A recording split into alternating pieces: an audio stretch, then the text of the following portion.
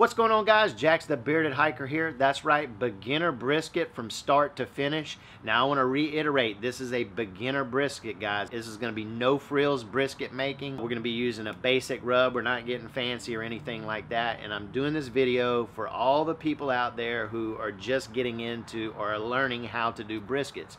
And maybe you don't have a smoker, but most people have a gas grill. So that's how we're going to be putting this together today, or cooking it is going to be on a gas grill. Now, I've never done it on a gas grill before, so this will be a first for me as well. And I am by no means a professional at smoking or cooking briskets, but I did consult who I believe are some professionals about this. I contacted Troy over at T-Roy Cooks, and also contacted Russ over at Smoky Ribs Barbecue. Those guys know their stuff when it comes to brisket making, and they gave me a tons of tips, tricks, and ideas on how to go about putting this together. So without further ado, let's get started. So I just wanted to show you guys what my setup is going to be here. You can see here we got 3 burners here, plus we got another one right here. We're going to be cooking indirect, so our brisket is going to be going over on that side. I'm going to set this pan in here right now just to help with some drippings and whatnot. Over here, this is going to be some of our smoking wood here. I got it leaned up here against this little, where our flame's going to be coming out. And so that should catch on fire. I did some testing. It worked out perfectly. So that's going to be our smoke. And we're going to be setting this, cranking it up, and we're going to set it on low and get it to temp. So as low as your grill can go, that's what we want, just using one burner. I'm also going to fill this tube up right here with some pellets. This is about $10 on Amazon. I forget what it's called. I'll leave a link below if you want to pick one up. But you can also make smoker boxes out of aluminum foil. There's plenty of videos out there. So we'll be placing those right there, just like that. We'll have our burner going, and then our brisket. Our brisket will be going here just like this. And then about once an hour or so, I will be probably flipping this the opposite direction, and then maybe after the brisket shrinks a little, we might even be able to kind of do it like that. This is a 17.5 pound brisket, by the way. All right, so let's trim this sucker up. All right, we're gonna start trimming this sucker up, and we're just gonna get some of these hard fat deposits off, like this big piece right here. And I mean, for all you keyboard cooks out there, trust me, that says fat's flavor, this right here is not gonna do much for you right here. I hadn't looked at the other side really yet, so I don't know how much hard fats on that side, but we'll be back with you after we get all that. There's no really rhyme or reason really about trimming a brisket, I don't think. I mean, you just want this hard stuff here. I mean, this stuff right here it's hard and it's not gonna render, so you want to remove that. Turn that big thing here, square this thing up here.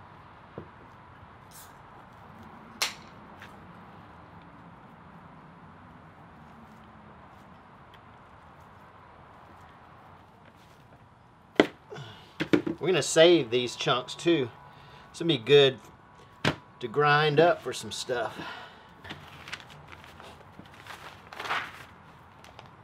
And that whole thing in there.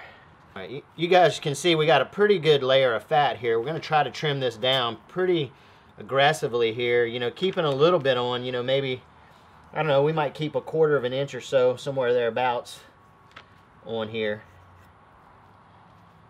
But you can see all of this is hard, so we just want to get rid of that for sure. All right, so we got that top done there. Let's go ahead and flip this over because I want to show you something here. Okay, so on a brisket, you got grain running in different directions, okay? Just so to help us out, one of the things that I learned from those guys is, you see how this grain is running this way. All right, so we want to mark the way that grain's going. So I'm just going to kind of cut this off right here, this little tip. That way we know we're going to be cutting in this direction when we go to slice this brisket up. And we're also going to be separating the flat from the point too. We're going to make some burnt ends out of this point. Hopefully there will be enough light to shoot a video or something, or at least add that into this video. Let's just go ahead and get rid of this tip here. Now again, beginner brisket guys, if you were in a competition or whatever, you'd probably square this up and whatnot, but this is just, we're gonna leave it just like this. Okay, so what we're gonna do is now, obviously it's late in the afternoon, all right, and I'm shot this video the day before just so we had enough light. So what I'm gonna do is in the morning, hold on, I'm gonna talk to the camera. All right, so remember, I'm not cooking this right now. I'm gonna put it in my refrigerator because the lighting out here, if I start it, it's gonna be dark. You won't be able to see. So tomorrow we're gonna start this cook. I'm gonna get up around 4 o'clock. I'm gonna turn on my gas grill. I'm gonna put it on its lowest setting. Mine only gets to about, the lowest it goes is about 300 degrees Fahrenheit, and that's with one burner on its low. So, but take yours as low as it can go, and if you can get that sucker to around 225 degrees Fahrenheit, awesome. And that's what I would cook it on. Okay, so we're gonna take this inside. We're gonna wrap it in saran wrap. We're not gonna put any rub on it at all. In the morning, we'll take it out, unwrap it, and then we'll put in our rub. The basic rub is just gonna be salt, it's gonna be pepper, and it's gonna be some Tender Quick. I'll leave a link, or not a link in the description, but I will leave the proportions in the description. It's basically gonna be like a half a cup of salt, a half a cup of pepper, and about a 1/4 teaspoon of Tender Quick, also known as MSG. Don't freak out about the MSG. You're only using about a 1/4 teaspoon. All right, our grill is all ready to go for in the morning. All we got to do is light it. I went ahead and filled up my tube with some pellets, and I'm using hickory and the Jack Daniels bourbon, this stuff right here, the Jack Daniels. You know, use whatever you want. Don't be afraid to mix and match pellets if that's what you want to do. Now, the reason why I'm actually putting the wood in there is because when you're smoking with pellets, there's sometimes less of a smoke flavor, according to what Troy told me. So I'm hoping to offset that whole situation with doing this and the acacia wood that I'm using. Acacia wood is kind of hard to find. You can get it at koodoogrills.com. I know they'll send you a big sack of that.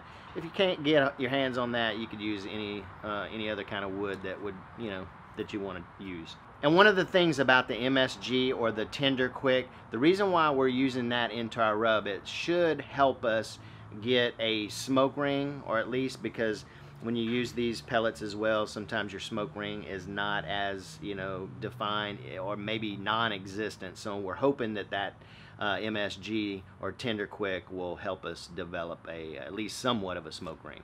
All right, so in the morning, the next thing you're going to see is it on the grill. All right, good morning guys. We've been on here exactly 1 hour. We're about ready to turn this 15 degrees here. Still can't do that, so we're just going to turn it 180.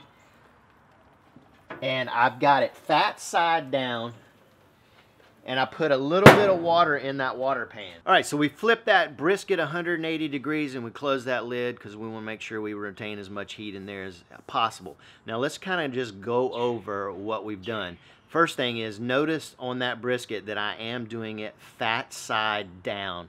Doing that because the heat is coming from that right hand side from up underneath, so we want to try to protect that brisket as much as we can. So the first thing I did this morning as I woke up, I come down, I fired up my grill, I lit the pellet tube till it caught on fire. It caught on fire, it burned for about 10 minutes, and I came and I blew it out. Also did the same thing with that acacia wood. And you make sure, if you're doing what I'm doing and putting like a piece of wood in there, make sure it doesn't, you know, once you get it smoking, just kind of move it off of the flame there. So after I got that going, I pulled the brisket out of the refrigerator and I covered it pretty liberally with some Worcestershire sauce, and we're just using that as a binder. And then I went over with my rub, which remember was the salt, pepper, and the MSG. After we coated that liberally, I came down, put it fat side down, closed the lid, and we've been running at about 280. And also about every 30 or 45 minutes or so, I'm going to come in and I'm going to try to turn that, or I'm going to turn that brisket. And I'm going to keep turning it the 180 degrees until it shrinks enough until we can start doing it a 1/4 of a turn.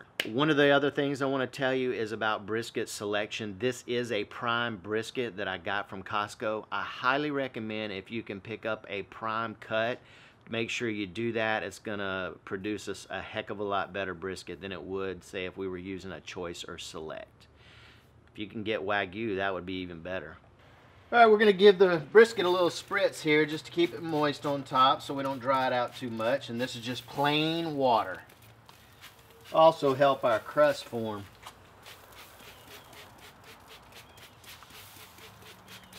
All right, so now that we've gave that a turn and we've spritzed it, let's talk about spritzing and or mopping.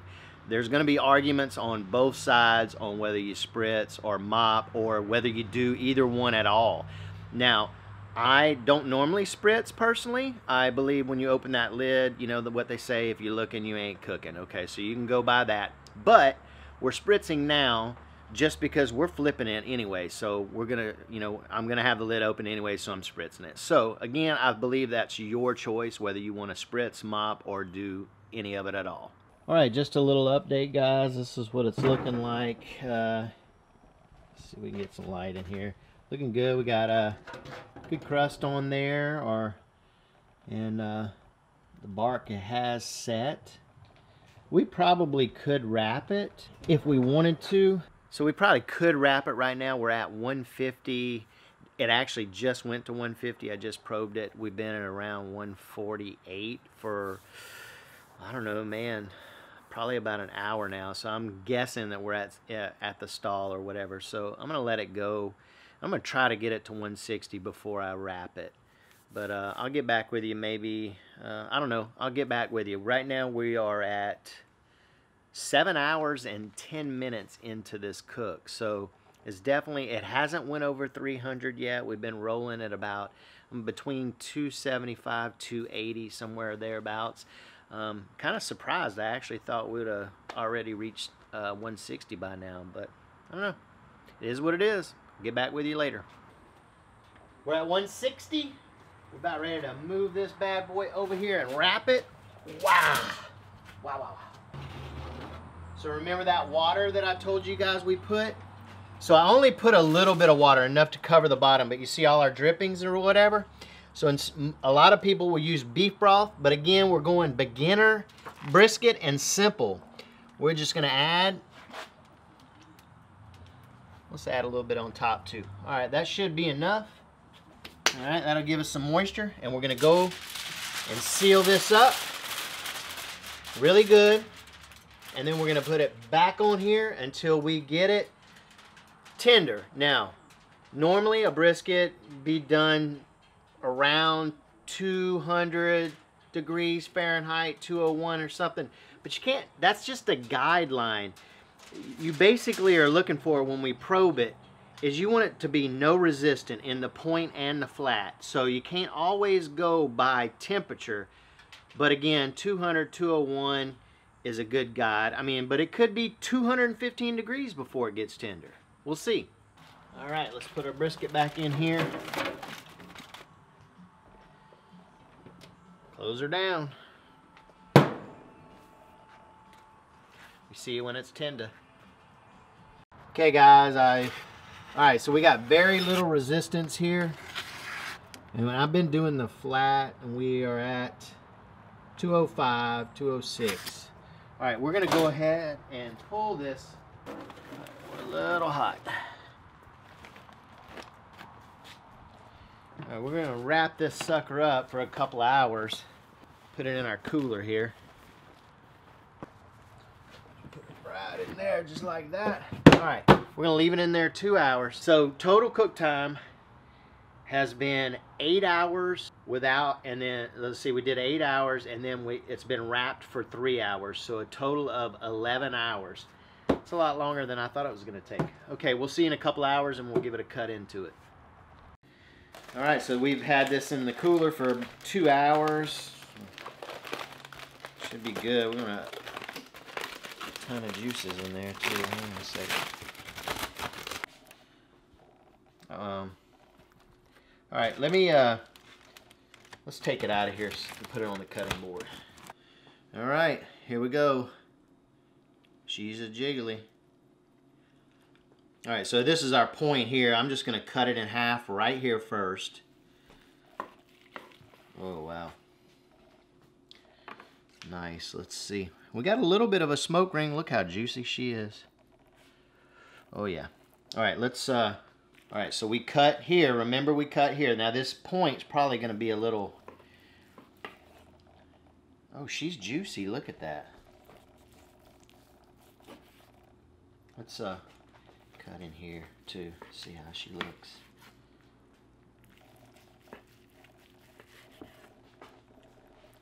Let's take a piece. Whoa. She's hot. Oh, look at that. All right, so let's do the pull test. Wow. All right, I'm happy with that. The smoke ring is not well defined. Good flavor, nice beefiness. Is it as good as you smoked one all day in your smoker? Not really, but this is pretty good. I'm happy with this. All right, management just got on to me for eating with my, talking with my mouth full. So, would I do this again? Absolutely. I would probably try it with some different experimenting next time with maybe some different rubs and see if I get a different flavor profile. All right, guys. So remember, let's recap what we did. We put it in there. We smoked it for about 4 hours, then just went straight with heat. Total cook time on that was 8 hours. And then we went with a 3-hour wrap. So that was 11 hours total. And then we put it in the cooler for 2 hours. We got a perfectly cooked brisket. All right, tomorrow burn-ins. Beginner brisket from start to finish in your grill. Do it.